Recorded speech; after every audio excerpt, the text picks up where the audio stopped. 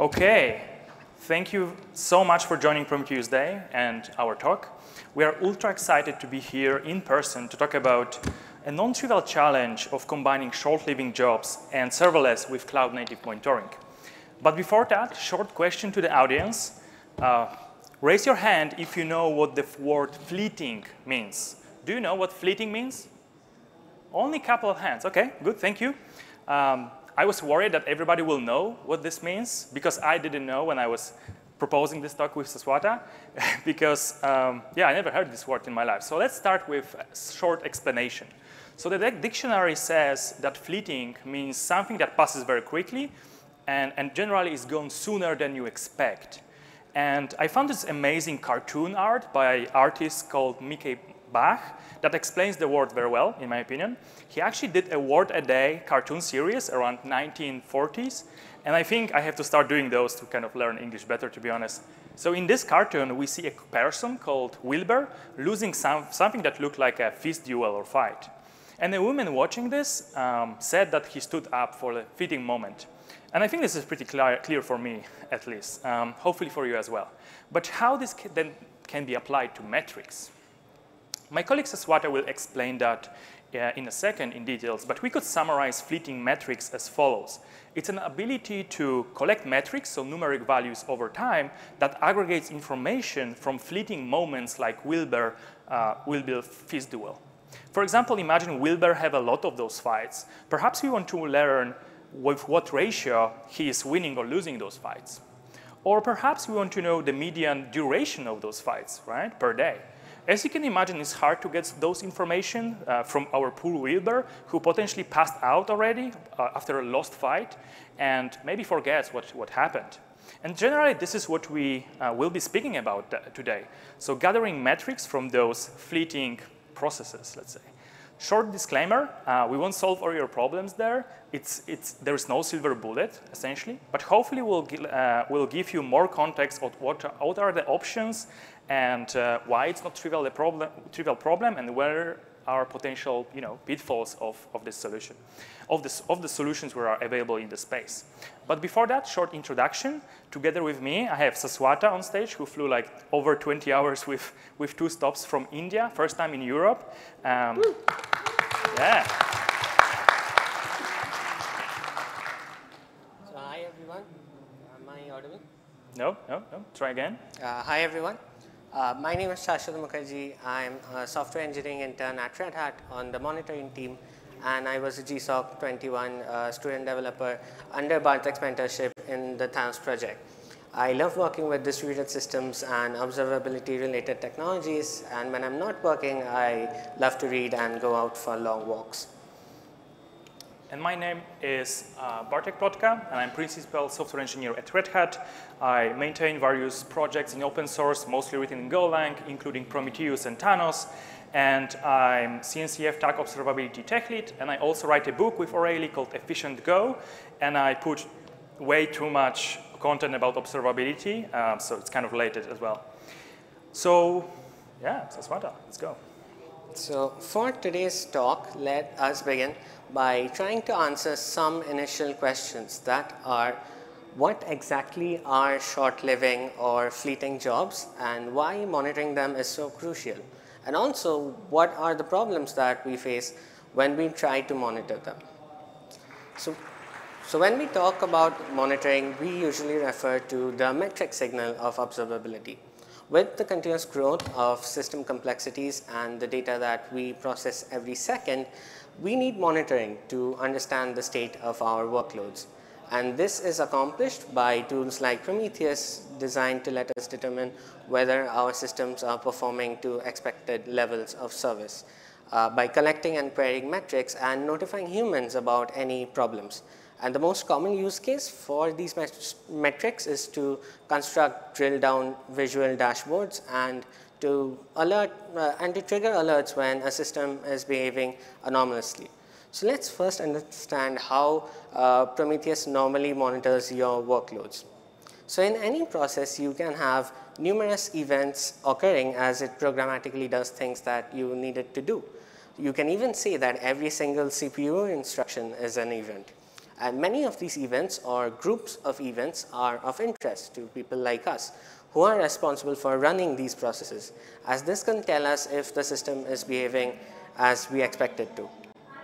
And we want to generate numeric data from these events by aggregating them over time, since we know that we will need to alert, analyze, or debug the processes that we run.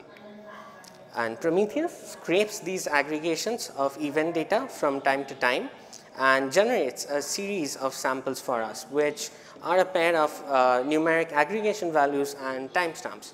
And these series are what we call as metrics. So with this pull-based model of Prometheus in mind, let us try to understand how the infrastructure and the functionality that we control has changed over time and why our metrics are now fleeting. In the past, we would prepare physical servers for software to be deployed on, which would involve installing the operating system, hardware upgrades, device drivers, and so on and so forth. As there was strong coupling between hardware and software, this could be called as static infrastructure. Afterwards, virtual machines emerged. So now you could deploy your software to a kind of simulated physical server. This provided a lot more flexibility and made deployments repeatable and started a shift towards dynamic infrastructure and reduced the amount of functionality that the user needed to control. But there was still some overhead and limitations with this, and that is when several containerization tools and technologies started to be born and made it possible to run several different applications on the same system without any of them interfering with each other. The surface area of user control further reduced with this. And then we now have serverless, which abstracts a lot of this away. Users now no longer have to care about where their code is running or even when their code is running, as this is taken care of by serverless solutions. And even if it is not serverless, applications with predefined completion states have existed for a while now, such as batch jobs and cron jobs. Now this is sort of an oversimplification of a very, very long timeline of changes, but highlights a very important trend, which is that users like you and me now have way less control over the code that we run. Now this is especially relevant in monitoring, as we do not have the full overview of the situation in such environments. We author the code, but we don't run it. So what exactly is the nature of such short-living or fleeting workloads? So when we talk about short-living jobs, we usually indicate some processes like serverless functions, batch jobs or cron jobs, or even ephemeral containers. And when we talk about such processes, they usually are running and doing their work for a limited but arbitrary amount of time. But short-living is kind of a wrong name here or a misnomer here. We cannot define a hard limit or a boundary for when a process goes from short to long. Say if a job runs for 10 hours, is it long or is it short? So then how do we make the distinction here? Well, we can define it as a process that has a well-defined completion state. Any process which has some completion state after which we don't expect it to perform any operations and it can be terminated gracefully can be termed as a short-living process. The most interesting information for us is usually after the completion of such a process, which is what we usually want to enumerate as metrics. So now that we know what a fleeting workload really is, let us try to understand how monitoring is different based on the type of processes. For longer living workloads, which are by far the most common workload that is monitored by Prometheus, like for example a web server, it is relatively easy, as it can be scraped and metrics can be collected at any point of time until and unless something goes wrong, as the recent aggregations of events are always there in the process itself. It can even have several fleeting processes inside of it, but as long as they are instrumented, the aggregated data can still be found within the longer living process and can be scraped successfully by Prometheus. However, for workloads composed of only fleeting jobs, Prometheus pull-based model becomes problematic and effective monitoring cannot be achieved. A scrape might miss the fleeting job completely, in which case it simply cannot collect any metrics, And in the case it does coincide with a running fleeting job, it can only collect some of the partially aggregated data, but will miss the rest of the events. Just like Wilbur, who was a fleeting process but got knocked out, and now we cannot know how many duels he had or how many he won. Prometheus, in a typical setup, also has the inbuilt capability for monitoring the health of the discovered or configured targets. It does this by generating a dedicated time series called up with job and instance labels. And on each scrape, it appends a sample to the series with a value of 1 if the instance was reachable and scraped successfully. But if the scrape fails and the instance is unreachable, Prometheus appends the uptime series with a value of 0 as the instance is now down. That is not possible with fleeting processes because of the difficulties I mentioned with regards to how pull-based monitoring can scrape fleeting processes. So to summarize, we have 3 major problems when it comes to monitoring fleeting jobs using Prometheus semantics. Fleeting processes can miss Prometheus scrapes completely or partially. Health and success can't be deduced from upness of the process alone. And finally, it's hard to aggregate data correctly while you're only aware about a single event, which is a point that we'll be talking about later on. And before this talk, we also discussed the same problems with OpenFaas and Knative communities. Okay, hello, yes. Okay, so what if you're a Prometheus user or you want to be a Prometheus user, but you have a lot of those fleeting jobs like serverless functions, batch jobs, or any kind of short-living processes as we define them? What do you do?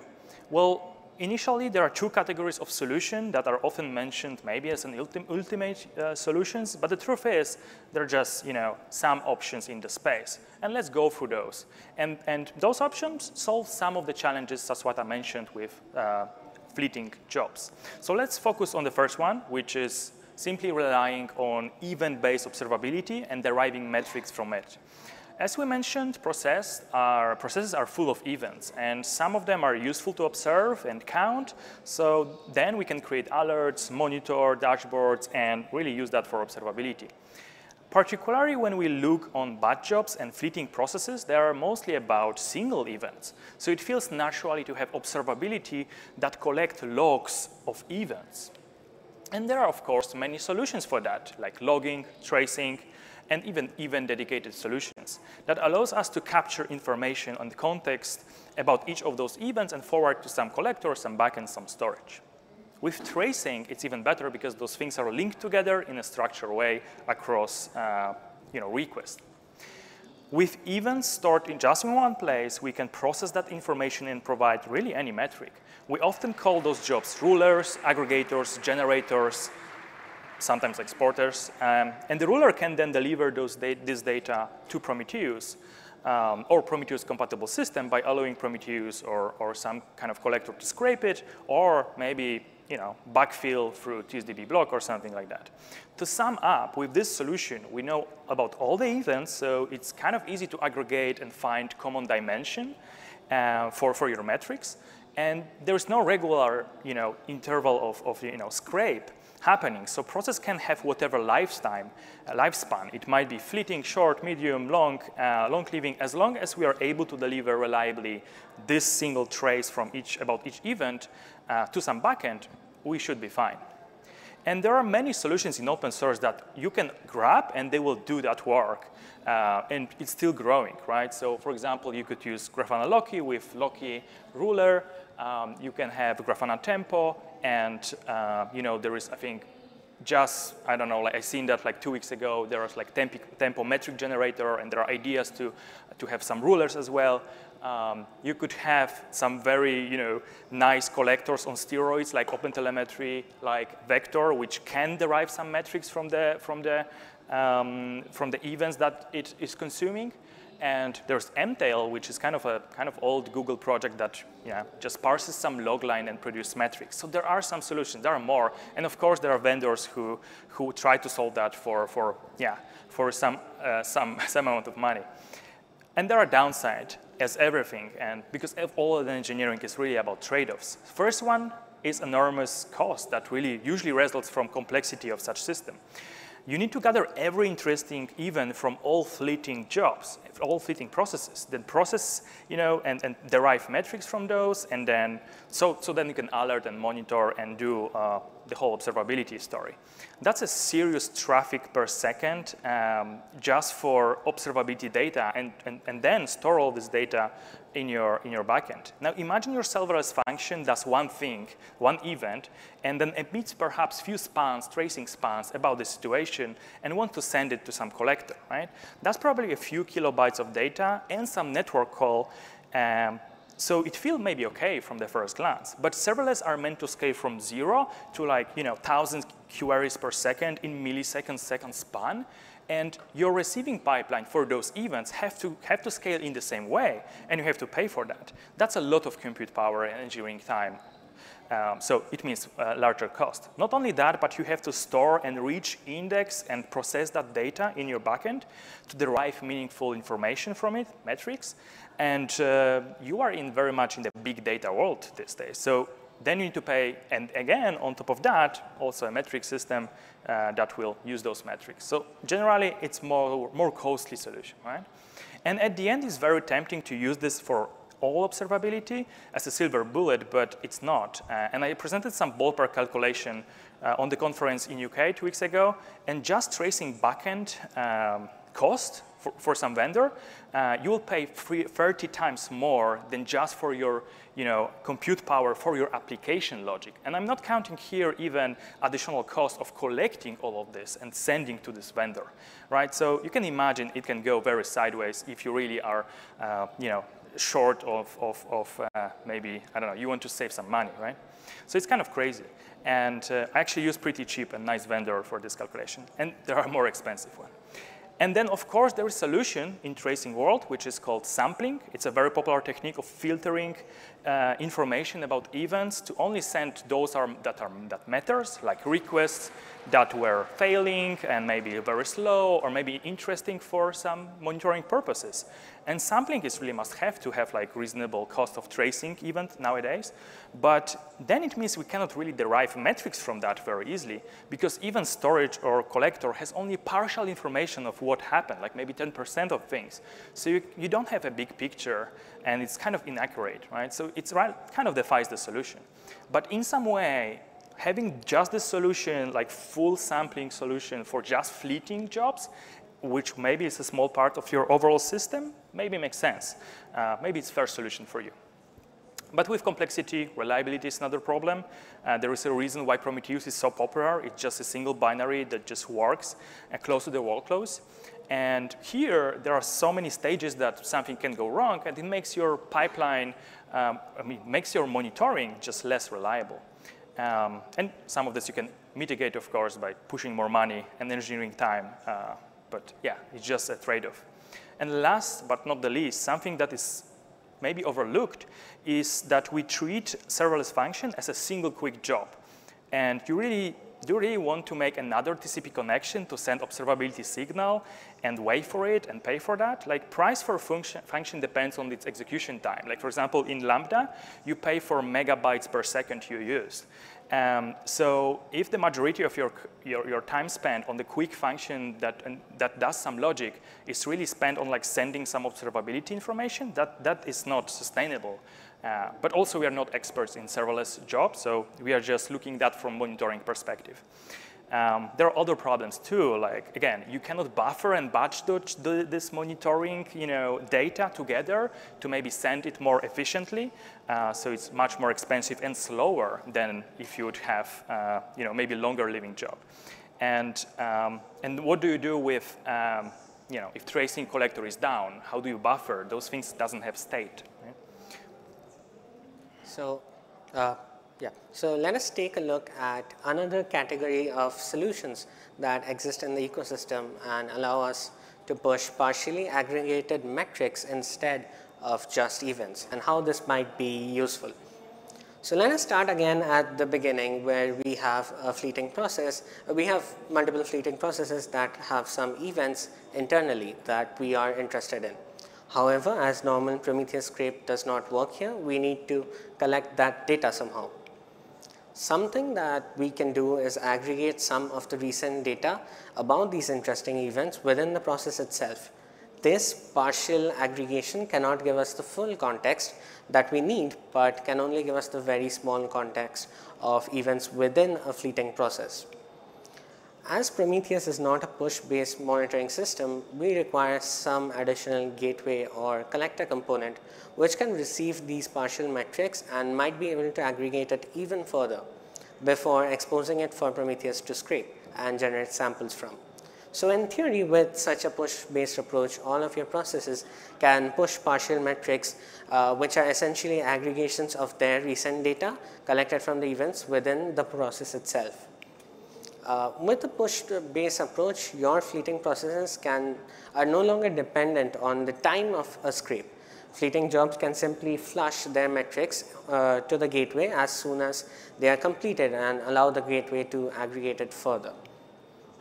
Now, distributed aggregations with this approach are possible, but let's try to understand what it is and why we need it. So in this kind of scenario, each of our fleeting jobs can aggregate their internal events in their own process. However, as these aggregations can only give us the very small context of a single fleeting workload, we cannot use it as this is not an overall view. As you can see here with the foo counter metric, which is sent by each fleeting process after it has been incremented to values like 1, 2, or 3, but for us to get an overall view, the metric can be aggregated at the gateway or collector level to the value of 6. And this is what we can term as a distributed aggregation. However, different types of aggregations are needed for different types of metrics within Prometheus. For counters, metrics where all the labels match can just be added up. So as you can see here, once a counter is pushed twice, we can expose it with a value of 2. For histograms or even summaries, the buckets can be added up, and if the bucket boundaries are mismatched, the result can be the union of all buckets. So as you can see here, when 2 HTTP request durations of pi seconds or 3.14 seconds are pushed, they get added to 6.28. And for gauges, metrics can also be added similarly to counters, but we might want to provide different semantics for aggregations. For example, this CPU temperature gauge would benefit from aggregating the last push temperature instead of just simply adding up all of them. So several open source solutions can help us in building such a partial metric push based architecture for our fleeting processes, all of them with varying semantics, implementations, and configurations, and each with its own trade-offs.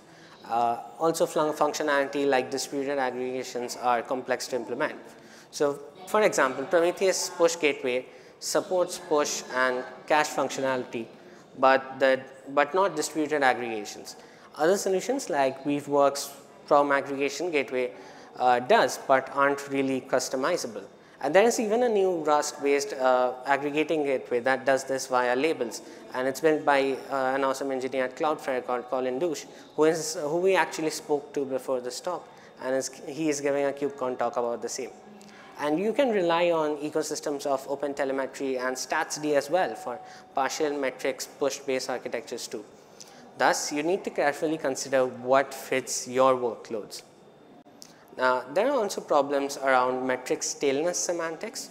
Metric staleness is not handled well by such push-based solutions.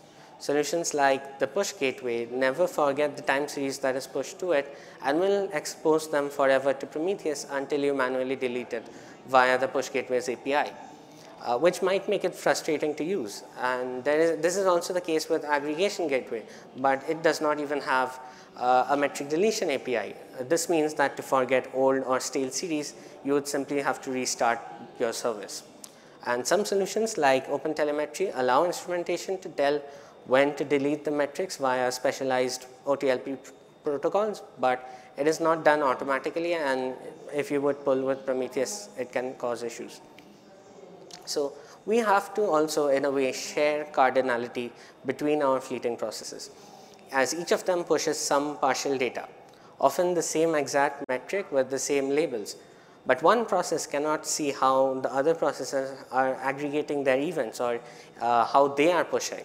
As a result, it becomes really easy to explode with cardinality with inconsistent labels and dimensions. And this can also lead to some pretty serious accuracy issues, which can be really hard to fix. So with push, reliability also takes a hit. Push requests may fail from your fleeting processes, and the gateway, not being scalable in the majority of cases, might become a bottleneck by dropping push requests or simply not being able to process them and getting oomed as more metrics are pushed to them. Thus, with such solutions, there are way more things that can break and need to be fixed. So as Bartek mentioned earlier, pushing in any form might mean an enormous latency hit, as you have to initialize some TCP or UDP connection, while partially aggregated metrics are easier to push instead of actual event data. This might already make it too slow for your environment. And we also need to worry about scalability. For many of the existing open source solutions, the gateway or collector components are not horizontally scalable, like the Prometheus push gateway or the aggregation gateway. Multiple instances often cannot be run together or simultaneously, so these components will likely become single points of failures in your monitoring architecture as you start to push more and more metrics from your applications. Okay. Hello, hello. Can you hear me? Okay. As we learned, the two mentioned solutions, pushing events and pushing metrics, they have their smaller or bigger problems. And the main theme is complexity. And it might be fine for your requirements, by the way, but maybe there is something simpler we could do. I think once you saw, by the way, the challenges with this push of events or metric, at least for me, it's easier to accept some kind of limitation of pool-based metrics. And following that, in our opinion, there are two solutions, and I think we are over time, so we have 3 minutes, so I will just explain one solution. And so first of all, rich closed box monitoring.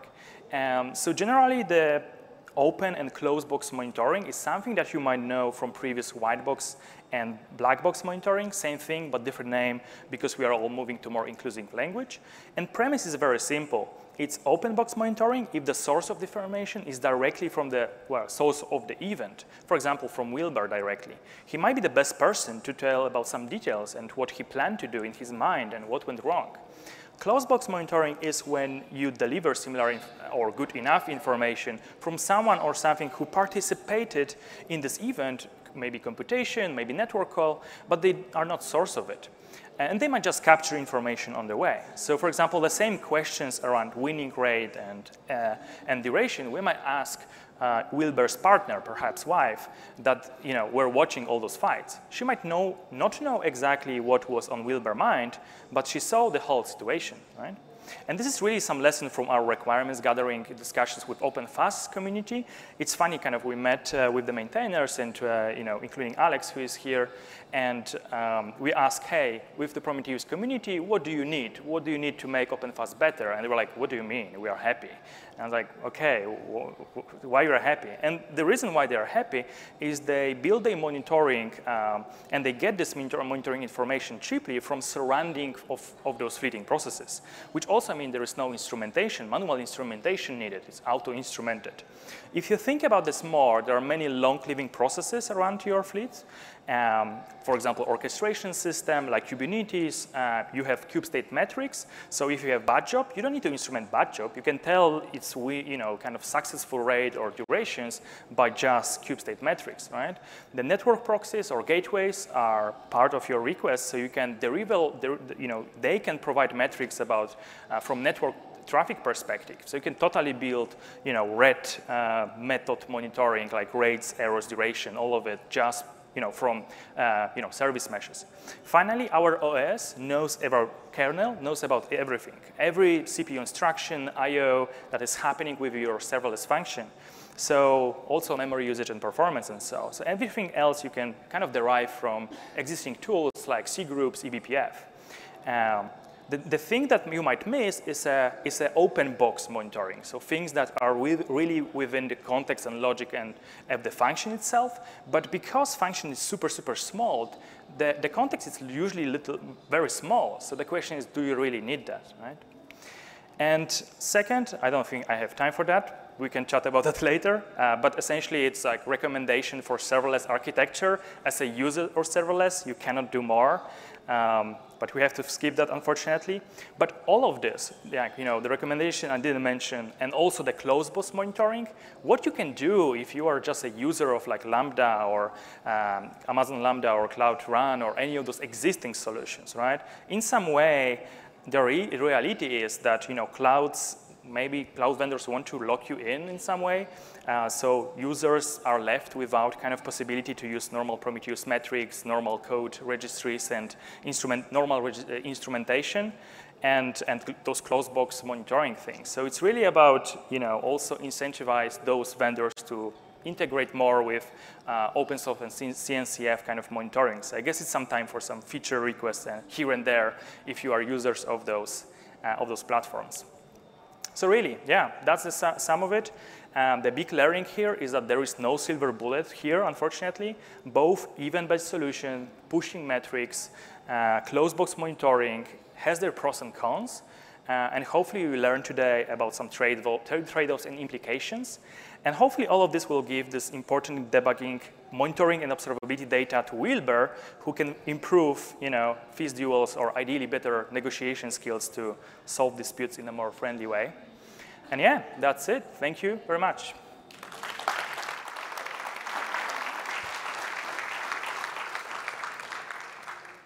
We have a cutover of 4 minutes, so maybe we can try one question while the others are getting set up. Are you already cabled, Alex? OK. Then we're going to use this time. Yeah. Would it make sense to run something like the push gateway as a daemon set, and then run your then push to basically localhost? You can answer that if you want. Yeah. So as far as I understand it, push gateway is not recommended for those kind of solutions. It does not have any such distributed aggregation capability. So it's only recommended for service level ephemeral batch jobs. And running it on like a daemon set or even multiple replicas of it isn't recommended. I think there was some mailing list about it too, where Brian commented that no, it isn't safe to run it like that. So yeah. Any other questions?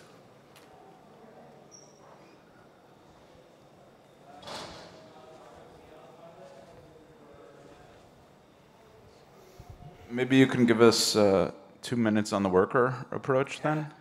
Okay, so worker approach, oh my God, yeah, I should pick this. Actually do this, I didn't know there is enough time. But anyway, it's about making sure that there is, so usually serverless platforms really architecture the serverless processes, those fleeting processes, as isolated process. But if you move a little bit step back and really schedule those in multi-thread environment rather, so have like as one bigger living, long-living process that schedules those functions, and maybe only one type of the function, and then only you scale those long-living processes that orchestrates those functions, because those functions should be super small. So there is overhead to even start a process. So it would be good because finally you have some long-living worker that will share some state that then you can batch different things, not only monitoring, but maybe other state as well even for your logic, right? And yeah, but the state of the world right now is that they natively use Kubernetes, so they would need to move a little bit away from that. So it's just a recommendation from you're someone that looks on this architecture from monitoring perspective. So yeah. Thank you. Thank you. Thank you. Any more questions? Just pop in Slack 3 Prometheus Day, and I'm certain you'll answer them. Thank you. Yep.